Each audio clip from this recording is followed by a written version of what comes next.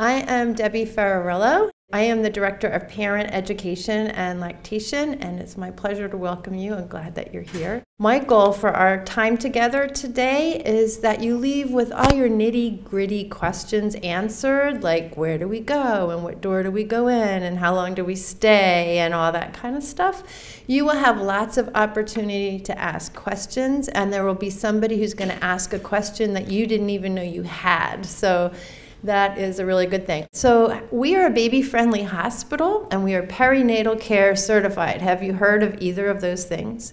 Baby-friendly, yeah? Heard good things, I'm hoping. So let me tell you about baby-friendly. Baby-friendly is an international designation. It's through the World Health Organization and UNICEF. And throughout the world, there are over 20,000 baby-friendly hospitals. In our country, we were a little slow to get started.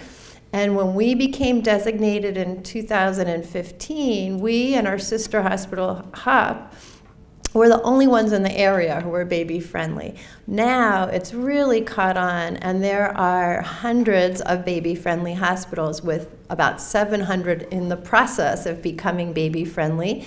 And we're at the point now where 1 million babies are born every year in baby-friendly hospitals. So what does that mean, and why do we care? Baby-friendly means that we want women to make informed decisions about how they're going to feed their babies. So we want you to have the information that you need to make an informed decision, and then we want to support you in that decision, whatever that decision is. So about 85% of our patients come in planning to breastfeed. And so to help get off to a good start, all of our nurses who work in labor and delivery and mother-baby have had at least 20 hours of breastfeeding education. All of our doctors and midwives have had breastfeeding education. And we have board-certified lactation consultants 7 days a week. We also have a variety of practices that are designed to help mothers in that transition from birth to beyond, and to help babies in their transition to life outside the womb, regardless of how they're being fed. And we'll talk about those as we go along. For those who are choosing to formula feed, baby-friendly requires that a nurse give one-to-one information, education, to the patient in her room at the bedside. So that means teaching how to mix and prepare and store formula, and talk a little bit even about amounts, because you don't have to think about that with breastfeeding, right? But with formula you do. And so that's what baby-friendly is about. It's helping people make informed choices, and then helping those parents get off to a good start and feel successful about their choice, whatever that may be. We are also perinatal care certified, and that is through the Joint Commission, which is the major certifying body for hospitals. And we are the only, as far as I know, we're the only hospital that's certified in our whole area in perinatal care. And so that means that we are constantly looking at our practices to make sure that they are as safe as can be, and that they're evidence-based, and that we are working on that every day. So that's what we do to be able to be the best birth hospital we can be for all of you, and we are really glad that you're here. I talked about baby-friendly. Okay, so getting here, nitty-gritty things, parking. In the packet of handouts that you have parking information about where the lots are and how much parking costs. If you come Monday through Friday between 6 or 5:30 in the morning and 6 o'clock at night, we have valet parking. So for just $2 more than the regular discounted patient rate, you can give them the keys and forget about it. So try really hard to go into labor Monday through Friday between 5:30 in the morning and 6 o'clock at night. Now, if you happen to come in on a weekend, or the middle of the night seems to be a very popular option, no worries. Usually, walking is actually one of the very best things you can do in labor, and we'll hear more about that. And so usually you can park in the garage, which is right across the street, and walk on over, and that's actually a good thing. If though, and this is important for you partners to hear, if she says, "I can't walk," you'll believe her. And you'll pull up to the front as if we had valet parking, and you'll take the keys and you will take her to the labor and delivery area, and you'll know where that is in just a minute. Okay, then you're going to go back and move the car. You have about 15 or 20 minutes for this process to go back and move the car before the fine people at the parking authority move the car. Okay, so that's the deal with parking and coming in. You're going to come in the main entrance. That's the entrance that you probably just came in, right? Did everybody enter on 8th Street? Okay, good. So you already know how to do that. So that's the entrance that you're going to use 24 hours a day. Now, we do lock the doors at about 8 or 9 o'clock at night, and that's for safety. And we have a security guard who's posted right at the door. And the guard will look at you and jump to conclusions as to why you're here and open the door and let you in. Now, if there was a hospital-wide emergency and the guard was pulled from his post and it's the middle of the night and the door is locked, you would just come back at a more convenient time. No, you would press the button right here, which you didn't notice on your way in because you had no reason to, but you can notice on your way out. Look, I took a close-up of that. Ooh. There's a call box right next to the front door. It lights up at night, and it's an intercom, and if you press the button and say you're here to have a baby, guess what? They open the door. So we are very flexible about a lot of things that we'll talk about today, but there's two things we're just not flexible about. One is that we do want you to please come in to have the baby. The other is that we want you to go home with the same baby that you came in with. So to make sure that happens, after the birth, mom and her partner and the baby all get matching identification bracelets before anybody goes anywhere, right in the birthing suite. And then before leaving the birthing suite, even to go to mother-baby, the baby gets another bracelet. This one's electronic. It's like a LoJack. It alarms frequently, and I guarantee you'll hear it at least once during your stay. But when that alarm goes off, the doors lock and the elevators go on bypass, so this is another layer of protection. And the third thing we do is we keep the babies in the room with the mothers. So it's not like we collect them at night and dole them out in the morning and hope we get it right. We keep the baby with you, and that way you know it is your baby. Okay, questions so far? Good, so you know how to come in. And then the very first thing you do when you come in is you go to the welcome desk. Did you notice that on your way in? Like if you come in and go straight ahead, there's a big desk, that's the welcome desk. That's where you go first, and that's where your partner is going to get a badge. And your partner getting the badge there will keep him or her from having to leave your side later on. So you want him or her to stop at the welcome desk and get a badge. And then you'll take the elevators to the 3rd floor. And the elevators are so close that the people at the welcome desk can literally point and say, there's the elevator, go to the 3rd floor. This is the last important thing that you need to remember from today, because if you get off on the 3rd floor and you look both pregnant and confused, someone will help you. Okay? When you get off on the 3rd floor, there's a sign that says labor and delivery registration. That's for you. So you're going to get off and you're going to go to the right and you're going to go to the registration desk, because you know that we can't do anything in healthcare without stopping at the lady with the computer, right? So that's your first stop. And from there, you go to the PET-U, which is oddly named. It has nothing to do with pets. What it stands for is Perinatal Evaluation and Testing Unit. It's where everybody goes first, and it's triage. So I'm going to show you the picture, but I want you to keep in mind this is not where you have your baby, okay? All right. So this room is a PET-U room. It has 2 stretchers, it has a curtain in between, and it has a bathroom. Not glamorous, not that home-like environment where you want to have your baby, but that's where you go first for assessment. If you're coming in for a scheduled cesarean or a scheduled induction, usually they'll still have you stop at the PET-U first. We are changing to a single room PETU environment, but that's going to be several months away and probably after most of your due dates. So I just want you to be aware. So what happens when you come to the PETU? Well, you put on a hospital gown if you feel ready for that, and you pee in a cup for about the 10,000th time since you got pregnant. And they will listen to your heart and your breathing and take a blood pressure and then listen to that beautiful sound of the baby's heartbeat and usually do an internal exam to see if you are in active labor.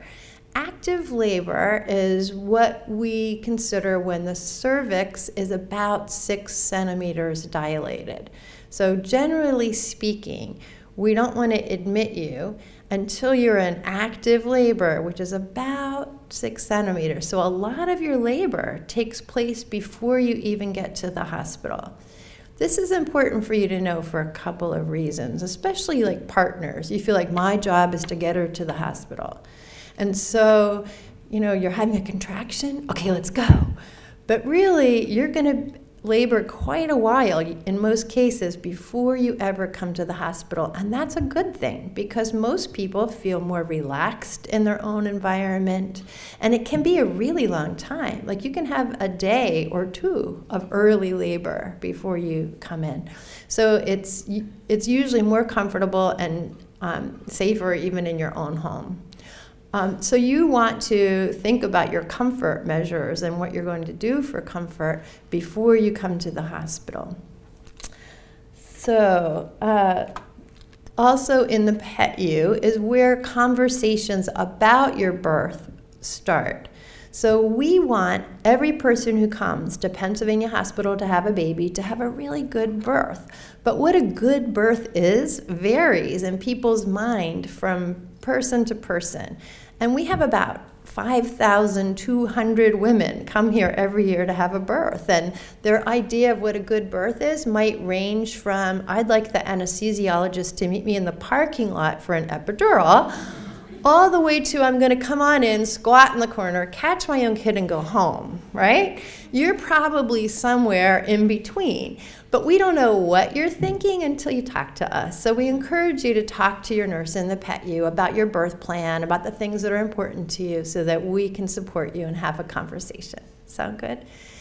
In the PETU, you can have just one support person with you. And that's because picture this small room, 2 beds, 2 patients, 2 support people, doctors, nurses, midwives. It's too small to be safe and private. So for those 2 reasons, we limit the people who can be in there with you to just one support person.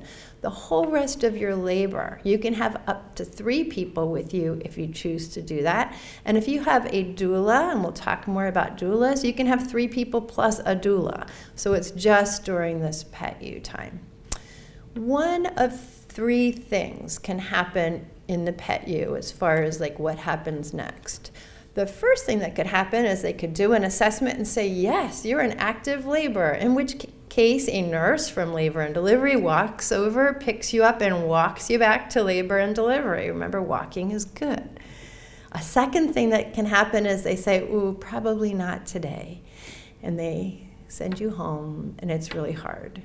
You've already updated your Facebook status, right? And you come in thinking, I'm having this baby, and you go home thinking, I'm pregnant forever. But really, some of the best birth stories I've ever heard were from people who got sent home. And the reason is once they got sent home, they got involved in other things. And as their head was engaged elsewhere, their body took over and did what it was supposed to do. And they would feel the contractions, but they would tell themselves, rightfully so, you're fine, you're okay. Until there's a point in every woman's labor that she knows she needs to be in that place where she's going to give birth. And she'll say to her partner, we need to go back. And he or she will say, really? Because we were just there like yesterday. No, this is different. We have to go back. And so they often would come in ready to have a baby. So I make no promises here, but that can happen. And it's often the silver lining. And the takeaway from that is also that you can actually influence how your birth goes. Really, like if you think of, oh, the contractions, they're getting bad, we tend to resist, we fight against, we tense up against things that are bad. But if you instead think of contractions as getting stronger, well, now you're working with your body. You can consciously visualize strong contractions melting your cervix, bringing your baby down. That's a completely different thing, right? So just think about that. The other thing is think about comfort measures, because even if your plan is to have an epidural, there will be a good long while that you're laboring without the epidural. And you want to put off the medication as long as you can, because many of the less desirable parts of epidural anesthesia are dose dependent. So that having an epidural for the last 2 or 3 hours is very different for you and your baby than having an epidural for 12 or 14 hours. So you want to use other comfort strategies as long as you can, right? Okay, so I'm going to show you a picture of the family waiting area. And the family waiting area is right across from the PETU. What I particularly like about this picture is that it shows an empty family waiting area. And this is why I like an empty room. How many people here have already had a baby at some point? You have. So you know, right, that birth can take a long time. It's not usually 60 minutes start to finish, including commercials. So if you call your fans and say, we're at the hospital, this room tends to start filling up. And we have had women who have actually felt pressure. Like they'll send messengers in there and it's be like, so dad wants to know how long it's going to be. He's got work tomorrow. And really, when you are busy, like giving birth to a human being, you don't need to be worried about that. The other thing is this wonderful time that happens right after the birth. And in most cases, babies are awake and alert for about an hour and a half after the birth. And what we do after the baby is born is we dry the baby and put the baby right on mom's chest. And what do you think they do? For about 15 minutes, they kind of go, whoa. And after that, they crawl. Did you know brand new babies can crawl? If you didn't know that, when you get home tonight, Google breast crawl, and you'll see videos of babies who are way down on mom's belly, like they're born and plunked right on mom's belly, and they actually can crawl. They crawl right up to the breast, and they look around, and they see the darkened areola, and it's like a target. And they latch on and begin to nurse almost as if they're mammals. And if we disturb this process, they don't do what they're naturally supposed to do right after the birth. What we did for decades is we whisked the babies over to the French fry warmer, and we wiped them down, and we put ointment in their eyes, and we double wrapped them and handed mom a burrito and wondered why breastfeeding was so difficult. But now we know that if we put the baby immediately, without interrupting, put the baby right on the mom, skin to skin, they usually just latch on and they begin to nurse all by themselves. Even if mom has made the choice not to breastfeed, we still encourage uninterrupted skin to skin after birth because the babies stay warmer than they would on the warmer. Mother is actually a better warmer. The babies breathe better, and their blood sugars are more stable. And both mothers and babies are calmer. And we know that by doing studies where we look at stress hormones in the saliva. And mothers and babies are both calmer when they're skin to skin after the birth. So it helps the baby adjust to life outside the womb, and if the mother is choosing to breastfeed, that's the best way to get started. So important, in fact, is this connection that even if a baby is born by cesarean, we put the baby skin to skin, usually right in the OR if mom is up to it. And if not, then we wait until recovery, which is just moments later. Okay? Now, if you have a room full of people who have spent the last 12 hours of their lives waiting for this blessed event, they'll know this baby is born. Somehow they know, and they all think that this time is for them. And their vision is to pass the baby around and have those conversations like, ooh, whose nose does she have? which is okay if that's what you want. But you don't get that immediate newborn time back. So I do encourage you to set the stage ahead of time so that you aren't at that moment disappointing people who love you or having an emotional tug of war or giving up this precious time. Questions about that? Okay. All right, we have 12 labor and yes?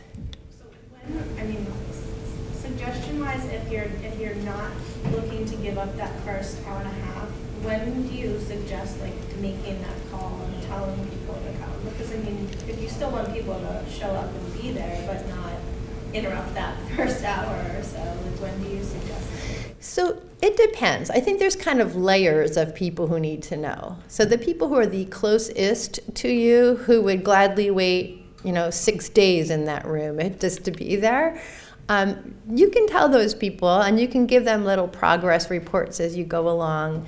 And you can tell them, but you know what, when the baby's born, we're going to take an hour or so just us with the baby. And that way they know to expect that. The next layer of people can probably wait a little bit. And we'll talk more about visiting hours and how you might want to navigate that as we go along. Yeah. Any other questions about that? Okay. So we have 12 labor and delivery rooms. All the rooms have a bed like that. Kind of not like you have at home. The bottom breaks away, and they all have footrests, and they all have the option of putting a squatting bar on. A squatting bar is just, it looks almost like a trapeze, only more stable, and you can use it so that when it's time to push, you can use it to hold on to so that you can get in a squatting position. Why would you want to do that? Well, when you're in a squatting position, it actually increases the diameter of your pelvis by a full centimeter. And again, you're giving birth to a person. So having an extra centimeter when you're giving birth to a 15-centimeter head is very helpful. It also is a good position for the oomph that it takes to push this baby out. So that's just, an option for you. All the rooms have the fetal monitor in them. They all have the bed. They all have another couch or chair that can convert to a bed if it's a long day and your support person is needing to rest a little bit. They all have their own bath and shower. So one thing that can happen is that stress hormones counteract labor hormones. Stress hormones counteract labor hormones. So sometimes just the stress of coming to the hospital, just the excitement of coming, is enough to stall your labor a little bit, because very few people are chill on their way to the hospital to have a baby. Do you want to go? Sure. Usually people are a little excited. So you can use the shower to help you relax. Most people can relax in a warm shower. So you're going to use all your comfort measures that you can, and you can add taking a shower into the mix. We have the warmer in all the rooms in case we need it. But again, we usually don't use it. We usually use mom as the warmer. So in this room, you can have up to 3 people with you. And if you have a doula, you can have a doula with you as well. So sometimes people do have a room full of people waiting for them in the waiting room, and the question comes up, can we switch out? And you can do that if you want to. So doulas are wonderful people. Doulas are people whose whole job is labor support. So they're not there in any medical capacity. They are usually not nurses. They go through training just to support people through labor. So they know tricks and techniques to help you feel comfortable, to help you get through contractions. It's great for partners too. It's a lot of pressure on a partner just to be your sole support person in labor. And sometimes the support person will say you're doing good. And the mother's thinking, well, how do you know? Right? But if the doula says, you're doing great, you think, wow, I must be doing great. So doulas, there's actually some evidence that they can shorten the length of your labor, that you're less likely to need birth interventions with a doula, that you have more sort of satisfaction with the birth experience. and that the early breastfeeding can go better for you. So how do you get one of these people? There are a number of ways that you can access doula services. You can hire a doula on your own, and some ways to find them are by going online to the phillydoulacoop.com or DONA, which is Doulas of North America, doulas or dona.org.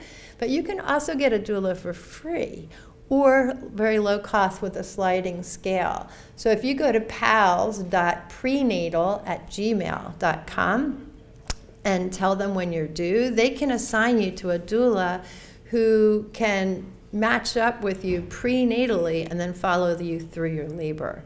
And they're volunteers. They are usually students who just love supporting women in birth. So this is our birthing suite. This is for women who are looking for a low intervention childbirth and are low risk. So low risk, low intervention. Low intervention generally translates to childbirth without an epidural.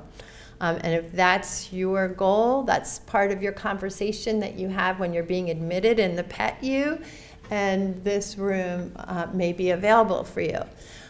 This room has a jacuzzi, and that's another way to help relax and cope. There's actually quite a bit of research on how water, both showers and jacuzzi, can provide comfort for you in labor.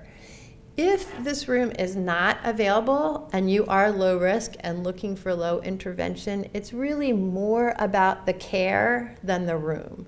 So by sharing your goals with your nurses, that's how you can get that kind of care, even if this particular room is not available. If you have a cesarean birth, this is, yes? Sorry to interrupt. You said low risk.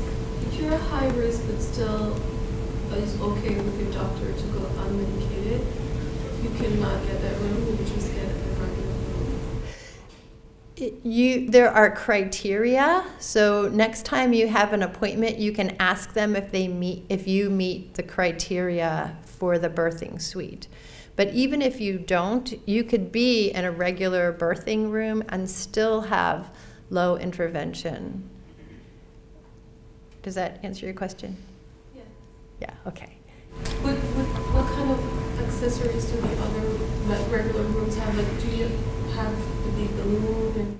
So all the rooms, we have lots of birthing balls, which is really the same as a yoga ball, but if you call it birthing ball, now it sounds like official. And we have peanut balls, which is, yeah, you saw that, the yellow one, the peanut ball with people love. We have rocking chairs. We have birthing chairs for squatting. We have mirrors. Some people like to look at a mirror while they're pushing and they can see progress. Other people are very inwardly focused and there could be mirrors and they wouldn't even know. So, so we have all kinds of things to help you through. Okay. So if you are having a cesarean birth, we have the operating rooms right in labor and delivery, so you don't go where we do the hips and knees and gallbladders, and you recover right in the labor and delivery area as well. So there would be a nurse there with you and your baby as you recovered from anesthesia before going to your room. Okay, so you stay for about usually an hour and a half or 2 hours after the birth, and one of the last things we do before you leave that room is weigh the baby. The weight can wait. We wait for that because we want that uninterrupted skin-to-skin time. And at the end, we weigh the baby, then wrap the baby, and then you go to the mother-baby area. So you first give birth on what floor? Such a good group. And then after you go to mother baby, which would be 4th floor, 5th floor, or 6th floor, 4, 5, or 6. We have 3 floors for mother baby. And that's where you stay for the rest of the time. So this is one of the rooms. And how long you stay, if you have a vaginal birth, you usually stay 1.5 to 2 days. And if you have a cesarean birth, usually 3 or 4, depending how you and the baby are doing. it goes so fast. So I encourage you to make the most of this brief time that you're here. There are people here to help you. That's what we're here for. So ask questions, ask for help. The baby, we keep the baby in the room with you, so the baby's first bath is right there in the room. It's a great time for you to get to know your baby's little body and to ask questions about it. And we keep the baby with you 24 hours a day. For those of you who are more than, say, 6 months pregnant, when is your baby most awake? What time of day? At night, yes. So, and that's because all day long you run around and you rock this baby to sleep. And then at nighttime you go to bed and the rocking stops and the baby wakes up, right? So this is the same person that you're going to give birth to. It's like giving birth to a person who has jet lag. And it takes a while to get over jet lag. Your baby's going to want to be a day person. Your baby's going to want to be awake when people are happy to see him and want to play. But that takes a little while. So in the beginning, your baby will be more awake at night, which makes it all the more important to keep the baby with you at night, because that's when the baby's going to feed the most, which is going to trigger a good milk supply. That's when you learn to take care of the baby and start interpreting those sounds and movements. And there are people to help you. Like it could be 3 o'clock in the morning and you press a button and a nurse comes. Whereas if you wait until you're home and it's 3 in the morning and you press a button, the TV turns on. It's just not the same level of support. So we encourage you to keep the baby with you as much as you can. Some well-meaning people will say things like, you know what, send the baby to the nursery, you need to sleep. And the interesting thing is that I know of 3 studies that looked at the amount of sleep that women get in the hospital after having a baby. In none of the studies did women get any more sleep by sending the baby to a nursery. One of the studies, the women got an average of 15 minutes more sleep when they had the baby in the room with them than they did if they sent the baby out. But the bad news is that across all 3 studies, the total amount of sleep was 4 hours, not in a row. So you're going to be tired. You're going to be tired. We have quiet time between 4 and 6 in the afternoon. And quiet time is a time that most babies will sleep. And they'll sleep because for most of us, 4 to 6 in the afternoon is a busy time, right? So the baby's used to sleeping at that time. So between 4 and 6, we close the doors, we dim the lights, and we don't go in your room unless you call us. And we encourage you to put the baby in the bassinet next to your bed, turn off all your devices, close your eyes, and at least pretend to sleep. And there's 2 reasons for that. One is to reduce the risk of the middle of the night meltdown, and the other is for safety. So the meltdown happens just because you're exhausted. I mean, most of you are not sleeping through the night right now, right? You have a baby jumping on your bladder, and every 20 minutes you have to get up and go to the bathroom. And then you can have early labor, which can last for a couple days, which is very distracting. And then you have the big work of labor, and then the, oh my gosh, we have our baby. And then just as you're ready to sleep, your baby's awake. So we do encourage you to protect that time. We won't do it for you. So if visitors come between 4 and 6, we won't say, sorry, you can't come in, because that's up to you. But we encourage you to tell your fans not to come between 4 and 6. The other thing is the safety. So if you are really, really tired and it's the middle of the night and you're up feeding your baby, what do you think happens? Right? You can fall sound asleep, and this precious baby that's in your arms can fall down. And there's no safe way to sleep with a baby in our skinny little high off the ground beds. There's just not. Sometimes women put like pillows on either side. Well, that's a suffocation risk. So we really encourage you to get that rest during the day to help you be safer at night. Yeah. Sorry, Jennifer. Is it only 1 bed per room? There's 1 bed per room. However, all the rooms are private and they all have a couch or chair that converts to a bed. So we encourage you to have a support person stay overnight with you. And especially if you have a cesarean, you almost need to have somebody stay overnight with you to help you with the baby. Tiny little person who has so much power. So we encourage you to use that extra bed to have somebody stay with you who's willing to help at night and be awake. Okay. Now, if you are just too tired, like I said, I can't do it, I'm not safe, I'm too tired, we'll take the baby. We want you to be safe. But we encourage you to stay with the baby as much as you can, just because that's a great way to start to get to know your baby, to feel more confident and competent for going home with your baby, and to start building your milk supply. Questions about that? Okay. Just one question. Yeah. The lactation specialist, can we ask at any given moment to have someone come guide us, or how does it, would be the nurses? Yes, so the nurses all have extensive education, training to help with breastfeeding.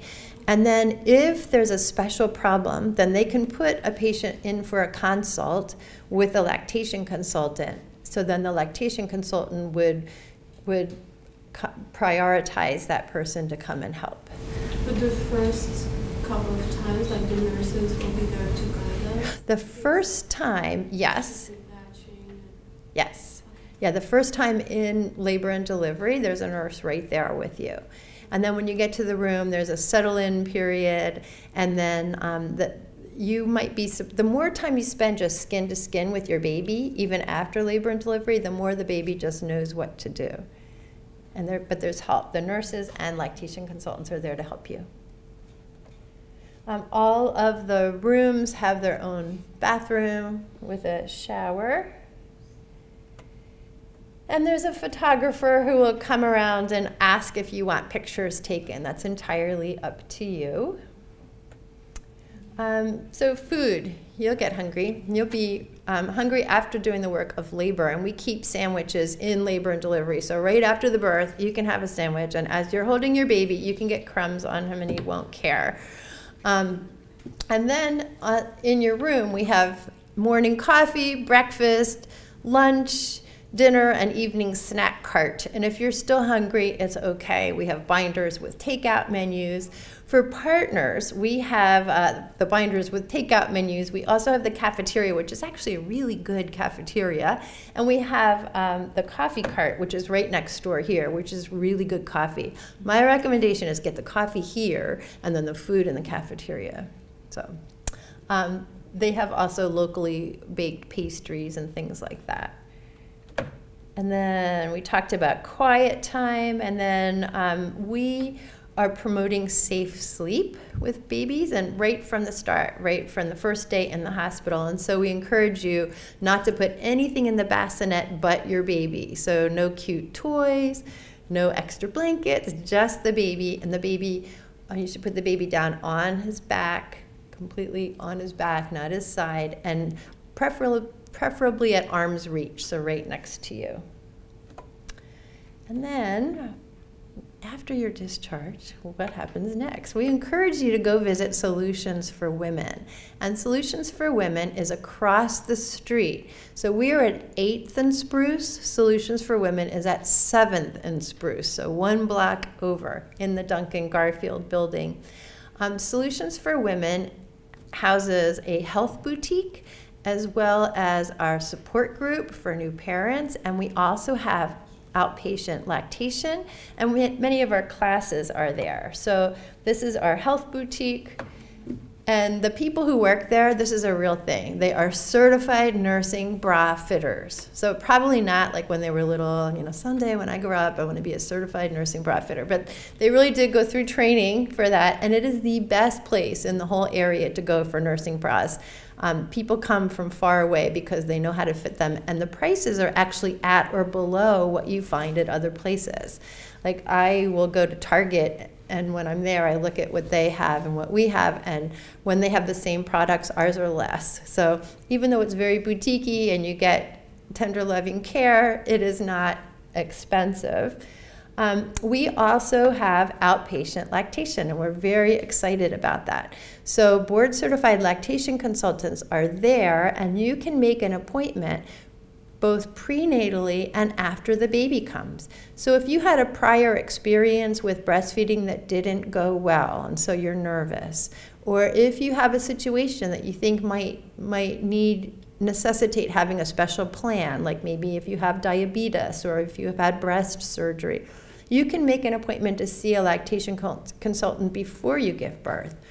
And then after you have the baby, almost everybody needs some reassurance and guidance after the baby's born. And they will spend an hour with you taking a history, observing a feeding, making a plan, sending the report to your physician and the baby's physician. We do all that. We bill insurance, and there is no copay. We even have some grant funding, so if you have no insurance, you can still go. So we encourage you to make the appointment, and this is just part of us wanting you to meet your goals, whatever those goals may be. And you have information in your packet about solutions. Okay, so what questions do you have? Yes? What kind of baby supplies are provided at the hospital? Okay, so in the hospital, we basically give you everything you need to take care of your baby while you're in the hospital. So we'll provide diapers, we'll provide onesies or t-shirts to wear, and blankets for the baby, and also supplies for you, like pads and these mesh underwear that people love, the mesh underwear. I get calls, how do I get that mesh underwear? And then definitely bring your own toiletries, because like your toothbrush is nicer than our toothbrush. And then something to go home in, and clothes for the baby to wear home. The clothes for you to wear home, I'm sorry, are still maternity. And then there is in your handout, there's a list of suggested items to bring, to pack. And I think there was, yes? Yeah. How long is recommended until the baby sleep with you, with the parents? They have to own bed, of course, but to what month or to how long till you complete it? Okay, that's an excellent question. So the question was, how long should the baby sleep in the same room? And the American Academy of Pediatrics recommends at least 6 months and preferably 1 year of the baby sleeping in his own sleep surface, preferably at arm's reach, but at least in the same room. Yeah. Other questions? Yes? Does someone teach you how to sleep train the baby? How to sleep train the baby? No, because newborn babies they're too young for that. We are, at Solutions for Women, we are introducing a new class geared for parents of babies 4 weeks to 4 months, so that will be coming. But before then, they really aren't ready for anything like that. Yes? Baby formulas, is there different types of baby formula for different weeks to the baby? No, if formula is desired, we do have it here. We usually have either Similac or Enfamil, and it doesn't change as time goes on. It's just whether the baby is 1 day old or 10 months old, it's the same. Mm-hmm. Yes. What's your policy on mothers eating while they're in active labor? Yeah, so most of your providers will encourage you to eat lightly before you come in. So eating lightly is like not, this is our last cheesesteak before we give birth, because you're likely to see it later. But during active labor, it's just clear liquids. Yeah.